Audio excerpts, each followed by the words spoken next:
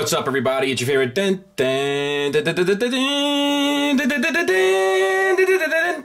favorite nerd, and today we are looking at the Figma Between the Worlds link. I never played the game. I know it's like a younger link. This is on loan to me from Esteban. Good dude. Has been a big support of what I do, and it is appreciated. And I'm trying to get these toys back to him, so I'm working my way through these. This is a simple Sunday review, so no skit, and it's a little bit of an older figure. So this one seems to be the deluxe edition, so he has a ton of accessories. Let's go ahead and get started. And he comes with the Figma hand tree, which you know I love, 2 posing hands or relaxed hands, 2 holding hands, which we'll talk about soon, 2 fist hands, and then you saw the 2 weapon holding hands in the opening footage. Of course, what's a link without a sword? And he comes with a nice one. We have a metallic blue and then a metallic silver around the blade, and then we have a metallic purple and then the little gold diamond there. And then the hilt, obviously this goes into both sides of the hand. And the hilt has the metallic blue and purple as well. He comes with his shield, which has 2 things to lock in to hold it in place around the hand that peg in, and then silver trim. We have the purplish blue paint, and then the red, gold, and silver. It looks very sharp, very clean. And he has no problem holding those. The handle that Esteban has is broken, so be careful. There's a small plastic tip where the 2 parts of the handle that he grips pegs together, and obviously he's done some damage to it, so theoretically it could happen to you as well. He comes with his hook shot. He has the one that's like stowed, has the metallic, it's like a silver purplish almost, looks very nice, and then the burgundy and the gray and then the blue, and then the extended version, which is just the, with the hook out. I am having a hard time getting it to go into his hand, and I don't want to put too much stress on this because it is a thinner piece of plastic, so I'm going to let it go. I would imagine with some hot water or something you could make this work, but I'm not having an easy time of it at the moment.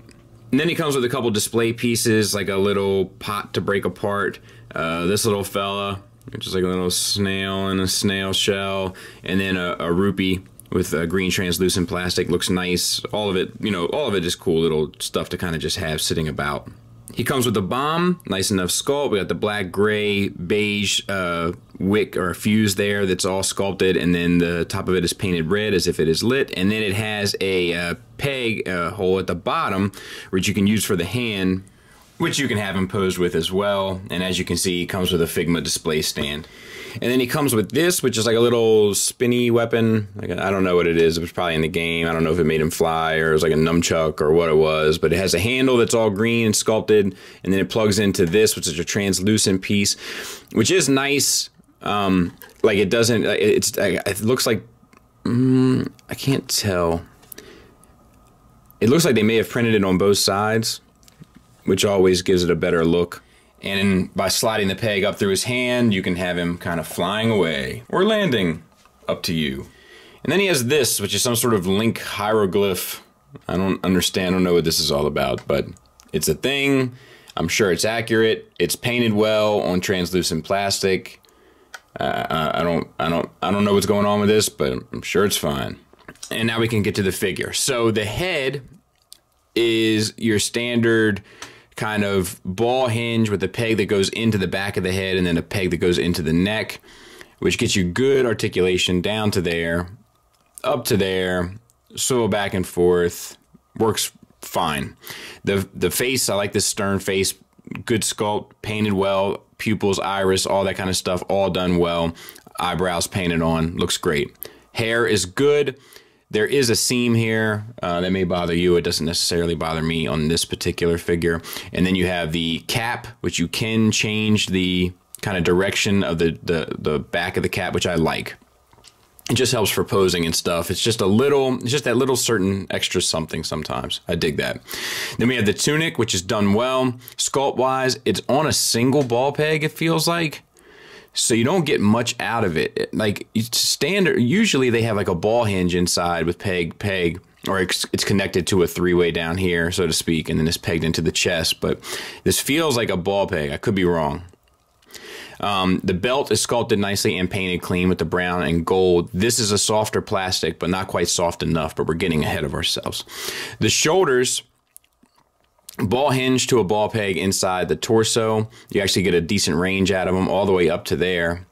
And then not much across the body, but a good bit back.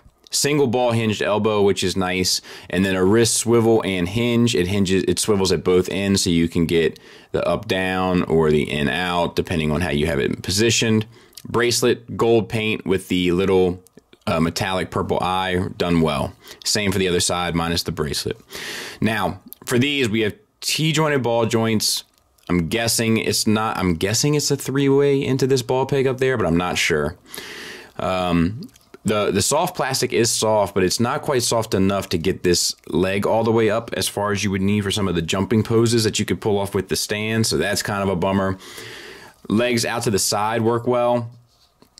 You do get a thigh swivel around the ball peg that's really nice. Single hinge, ball hinge, knee that gets you, I'd say a slightly past 90 degrees. Boots are all sculpted nice with the wrinkles and such, and then we have a ball hinged ankle that gets you a tilt down. Actually, it's a ball hinged ankle that's pegged into here and to here, so you get more of a tilt than you normally would because you can position it back towards the back of the boot, which is nice. And then an ankle tilt down, which also works well, and then a toe hinge, which isn't the worst I've ever seen, and a decent rocker. And then here is the figure from the back. So all in all, it's a cool little figure. It's not my favorite representation of Link, but if you were like a hardcore Zelda fan and you like this game specifically or this iteration specifically, I think that you would be more than satisfied, honestly. And there he is with the Link that I have, which I know isn't the latest and greatest Link, but he's good enough for my purposes and hopefully will give you an idea of size. Final thoughts wise, my only real issues are, of course, the fragility of those handles is obviously an issue. It's hard to really get it to work with that broken piece. I wish that the abdominal articulation worked a bit better. It is fairly limited. You pretty much just get the swivel out of it. And I wish that the softer plastic in the front of the tunic was a bit softer or a bit more malleable, because I do have a hard time getting the legs in a decent pose in terms of bending forward. But that's about it. The accessories are great. The sculpt is great. The paint is great. I think if you're a hardcore Link fan or a fan of this particular series or iteration of Link, that you'll be 100% satisfied probably. So in that regard, I recommend it. But if you were a guy just looking for one Link to put on your shelf, this is probably not the one for you. Thanks for listening. Thanks for watching. Until next time, take care.